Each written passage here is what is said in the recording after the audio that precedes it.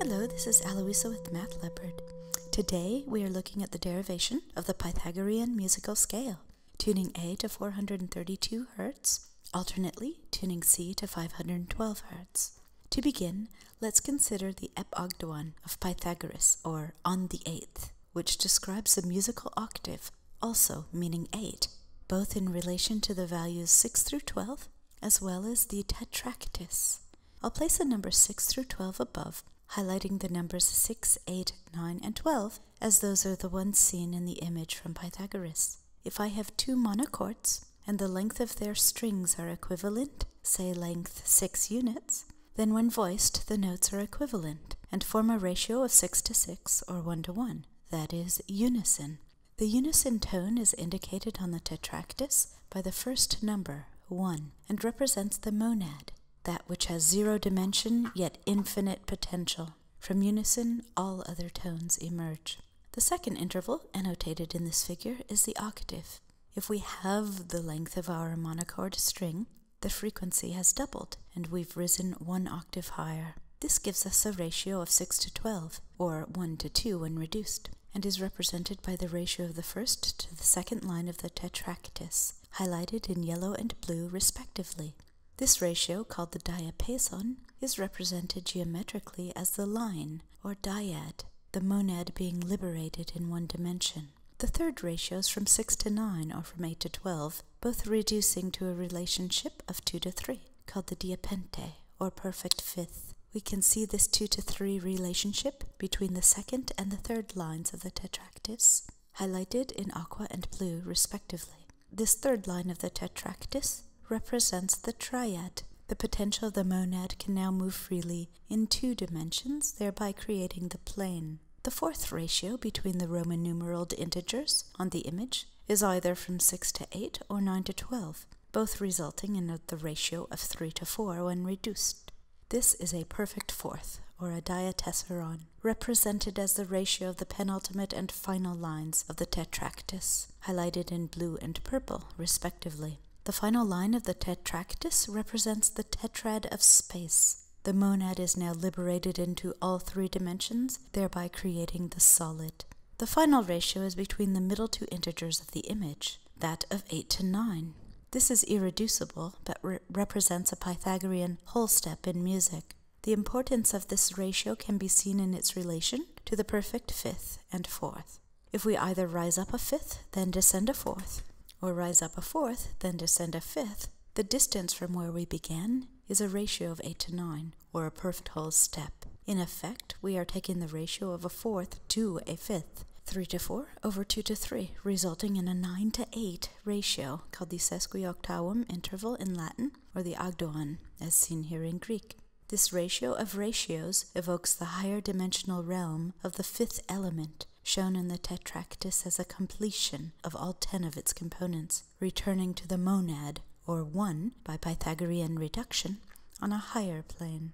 Now let's consider Plato's lambda and its relationship to the Pythagorean musical scale. We begin its construction with the value 1 at its apex. Along the left interior of the lambda, we increase each subsequent entry by 2. Hence, from 1 we arrive at 2, then 2 times 2 yields 4, and finally 4 times 2 yields 8. Along the right interior of the lambda, however, we're going to increase each subsequent entry down from 1 by 3. Hence 1 times 3 yields 3, times 3 again yields 9, times 3 again gives us 27. On the exterior of the lambda, we begin with the integer 6. It's interesting to note that both Plato and Pythagoras chose to begin their constructions with 6. But why 6? 6 is an incredible number, being equivalent to both the product and the sum of its proper divisors. 1 times 2 times 3 is 6, and 1 plus 2 plus 3 is also 6, called a product perfect and perfect number respectively. Using 6 as our starting point, the rule on the left-hand side of the lambda is multiplication by 2.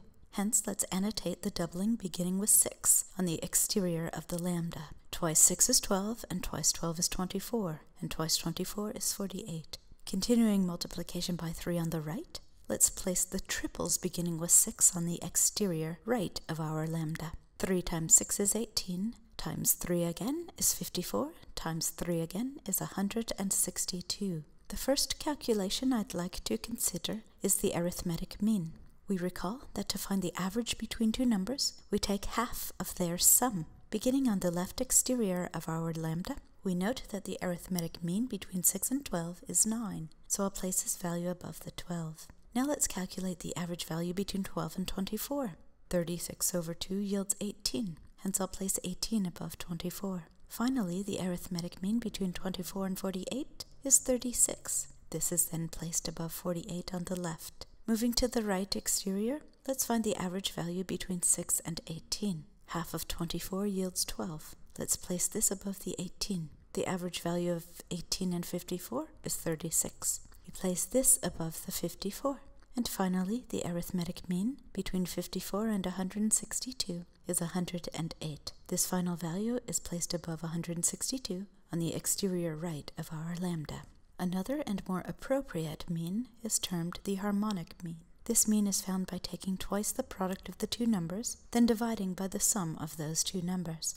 For example, on the left exterior of the lambda, if we take the harmonic mean between 6 and 12, we arrive at 8. Let's place 8 beneath the 6. Now let's find the harmonic mean between 12 and 24, or 576 divided by 36 yields 16, and place this value beneath the 12 on the lambda. Finally, the harmonic mean of 24 and 48 is 32. Now on the exterior right-hand side of the lambda, taking the harmonic mean of 6 and 18 yields 9, which we place beneath the 6. The harmonic mean of 18 and 54 is 27, which we place beneath the 18. And finally, the harmonic mean between 54 and 162 is 81. It's interesting to note that on the left, the harmonic mean values, seen in blue, are all subsequent powers of 2, namely 2 cubed, 2 to the 4th, and to the 5th, respectively. Whereas on the right, the harmonic mean values are all subsequent powers of 3, namely 3 to the 2nd, 3rd, and 4th. Now let's consider the arithmetic mean between 1 and 2. That is the ratio for the octave. It's 3 over 2. That is a perfect fifth. Whereas the harmonic mean between 1 and 2 is 4 over 3, or a perfect fourth. Note too that the ratio of 8 to 9 for a Pythagorean whole note is seen in the ratio of the first harmonic means on either side of the lambda. If we consider the first arithmetic mean on the left being 9, we see that it too must follow the doubling rule. Hence twice 9 is 18, the next arithmetic mean, and twice 18 is 36, the final arithmetic mean. On the right, the rule was tripling, hence beginning with the first arithmetic mean 12, when tripled yields 36, and tripled again yields 108. The same holds true for the harmonic mean, in that, on the left, twice 8 is 16, and twice 16 is 32, whereas on the right, 3 times 9 is 27, and 3 times 27 is 81. We see, therefore, that this lambda is infinite and can be extended on either side as far down as we like. As stated above, I would like to construct my scale with a frequency for A of 432 Hz. But why should we consider this frequency at all when A440 is the accepted tuning convention? You may recall from my videos on the music of the spheres that the frequency of Venus was 442.4590087 Hz, which evokes love, harmony, and balance. And the frequency of the synodic moon, the time between subsequent new moons, is 420.845493 Hz, a cooling tone that is dispersive, healing, and liberating. The harmonic mean between these two frequencies is exactly 432 Hz. Although the calculations may be ever so slightly off, that error is so small as to be absorbed by the error estimates within the periodicity of the planets themselves. Combining these two reminds us it is in the darkest of nights that we find our true self. To know one's own heart is to be liberated. There is no greater strength than knowledge of self. This is why 432 Hz is where I chose to begin our healing and liberating scale. In music theory, we can rise up through 7 octaves, increasing by fifths 12 times, known as a circle of fifths. Beginning at A, 432 Hz, let's construct this circle as follows. I'm going to increase by fifths, then reduce the frequency back into the octave I began with, that is, between 432 Hz and the next octave up at 864 Hz. For example, rising up a fifth from 432 Hz is equivalent to multiplication by 3 halves, which yields a frequency of 648 Hz, approximately an E. Rising up again by a fifth yields 972 Hz, outside of the octave range I would like. So let's bring this down an octave to 486 Hz, or a B. Raising 972 Hz up a fifth yields 1458 Hz, which when brought down an octave is 729 Hz, or an F sharp. Our next tone is C sharp brought down 2 octaves to a value of 546.75, followed by G sharp, reduced 2 octaves to a value of 820.125 Hz. It's interesting to note that 0.125 is equivalent to 1/8, a decimal value we will return to in a bit. And finally, rising up another fifth yields E flat, with a value of 615.09375 Hz, after being lowered 3 octaves. We could continue this trend, arriving at 7,381.125 Hz after rising another fifth, but instead I'd like to descend by fifths from A432. To descend a fifth, we multiply by the reciprocal of 3 halves, namely 2/3. Hence the next fifth down from A is at 288 Hz, which when raised an octave gives us D at 576 Hz, a value within the range we seek. Continuing down another fifth, we arrive at 192 Hz, or a G. We raise this up 2 octaves to 768 Hz. Continuing down, the next note we encounter is C at 512 Hz when raised 2 octaves from 128 Hz. Then an F at 682.66 bar Hz when raised 3 octaves.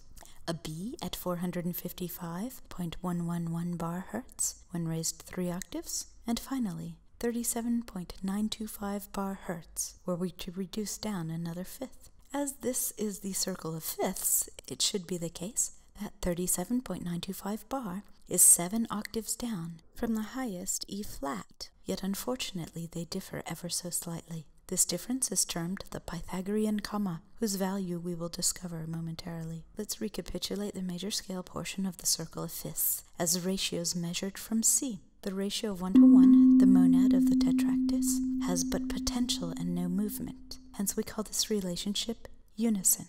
However, the ratio of 2:1, or the dyad of the tetractys, evokes the line and its relationship to the monad, wherein the point can move in but 2 directions. Hence we increase our initial value of 512 Hz by 2, arriving at 1024 Hz, known as the octave interval. With this stated, our goal is to place all the major scale values on the circle of fifths within these 2 frequency measures, that is, within the same octave. We note that raising up a fifth from C, we arrive at G, as indicated by the dark red arrow. This entails our value of 512 Hz rises to 768 Hz by multiplication of 3/2, or by a perfect fifth. Note this ratio interior to Plato's lambda, and recall the relationship between the triad, or plane, and the dyad, or line. Rising from a C to a D, indicated by the light red arrow, we must go through 2 intervals of perfect fifths. Hence we multiply our initial frequency by 3/2 twice, or 3 halves quantity squared. This gives us a value of 1152 Hz, above the 1024 Hz threshold for our octave. To reduce this down an octave, we divide by 2 and arrive at 576 Hz. Hence, the product of 3 halves squared and division by 2 yields a ratio of 9/8, the Pythagorean whole step, seen as a ratio of the first exterior harmonic means in Plato's lambda, as well as the step up, if you will, from the monad to the higher dimensional representation thereof. Next, we travel from C to A as indicated by the orange arrow. Hence, we rise up 3 perfect fifths, or multiply through by 3 halves quantity cubed. This results in a frequency of 1728 Hz, once again well beyond our octave. To bring this down an octave, we divide by 2, which yields 864 Hz. The product of 3 halves cubed and 1/2 gives us a ratio of 27/16, a Pythagorean major sixth. Once again, note these 2 numbers on Plato's lambda. Rising from C to E, seen here in yellow, we multiply by 4 perfect fifths, or 3 halves raised to the 4th, resulting in a frequency of 2592 Hz, We must bring this down 2 octaves, hence we divide by 4. The resultant product of 3/2 to the 4th and 1/4 is 81/64, known as a Pythagorean major third. We next traverse the circle from C to B, first to the B higher than C. Hence we multiply through by 3/2 to the 5th power, or 5/5. Then we come down 2 octaves from 3,888 Hz by way of division by 4. Hence we multiply through by 3/2 to the 5th. For the 5/5 we rise through. Then we come down 2 octaves from 3,888 Hz by way of division by 4 to 972 Hz. This process yields a ratio of 3/2 to the 5th times 1/4, or 243/128, known as a Pythagorean major 7th. If instead we'd like to calculate the ratio to descend to the B preceding C on the keyboard, we would reduce our resulting frequency by 3 octaves by way of division by 8. Hence, 3/2 to the 5th divided by 8 yields a ratio of 243/256, known as a Pythagorean semitone. The only remaining note in our C major scale is an F, so moving from C down to an F, seen here in purple, we're required to descend a perfect 5th, or multiply our frequency through by 2/3, resulting in 341.3 bar Hertz, which we then raise an octave by multiplication through by 2. This process of 2/3 followed by multiplication by 2 yields a ratio of 4/3, or a perfect 4th. But what about the Pythagorean comma? How is this ratio calculated? As I stated earlier, the circle of 5ths is meant to rise through 7 octaves by way of increasing 12 perfect 5ths. Doing this requires us to multiply our frequency of 512 Hz by 3/2 to the 12th power, yielding 66,430.125 Hz. We now reduce this 6 octaves because we'd like to be 1 octave higher than 512, hence divide by 64. What results is 1,037.970703 Hz, which is not quite 1,024 Hz. So how far off are we? Let's take the ratio of 1024 over 1037.970703 and try to eliminate the decimals. At the very least, I can multiply through by 64 top and bottom to raise each value up 6 octaves. This yields a ratio of 65,536 to 66,430.125. However, we know from earlier that 0.125 is equivalent to an 1/8, or agdoan, rather apropos for the topic at hand. Hence, we multiply through by 8 top and bottom. What results is the quotient of integers 524,288 and 531,441. This is the Pythagorean comma. Its decimal equivalent is approximately 0.986540368, only 1.346% away from an equality. So now let's consider all 13 notes of the Western musical scale, beginning with A 432 Hz.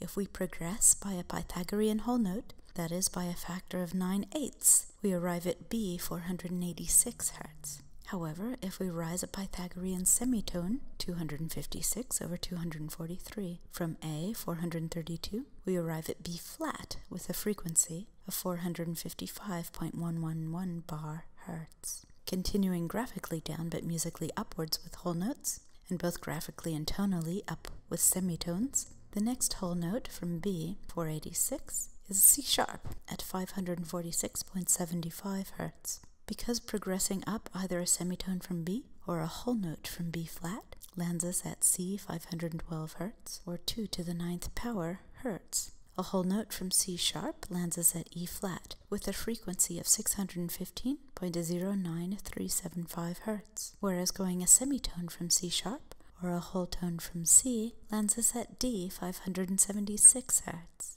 As opposed to continuing graphically down from E flat, let's go up a semitone therefrom, or up a whole tone from D, arriving at E 648 Hz. Resuming down the chart by whole steps from E, we arrive at F sharp with a frequency of 729 Hz, or 9 cubed Hz. And up a semitone from E, we arrive at F 682.66 bar. Now both up a semitone from F sharp and up a whole tone from F, we come to G at 768 Hz. Then down a whole tone from F sharp, we land at G sharp with a frequency of 820.125 Hz. Finally, both up a semitone from G sharp or a whole tone from G, we arrive an octave up from where we began, at A 864 Hz, exactly. So why isn't there a Pythagorean comma here, or at least 1/12 of one? How is this scale perfect? I'll let the graphics speak for themselves, noting where the break in our progression mimics the circle of fifths. I hope you found this topic as fascinating as I did. The beauty of mathematics within the quadrivium explicitly and the trivium implicitly is for me without bound. Thanks for watching, and I'll see you next time.